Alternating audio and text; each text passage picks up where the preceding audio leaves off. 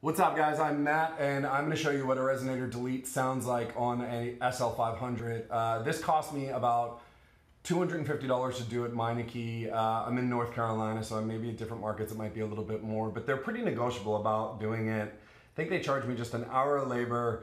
They fabricated one pipe, they welded it on there, and this is what it sounds like. I left the mufflers. I was going to do a muffler delete and a resonator delete. The reason why I only did a resonator delete is I only wanted it to sound throaty when you gave it gas. I didn't want it to sound obnoxious all the time, so I left the stock mufflers on there. I just did a straight pipe deleting just the resonators, and here's what it sounds like.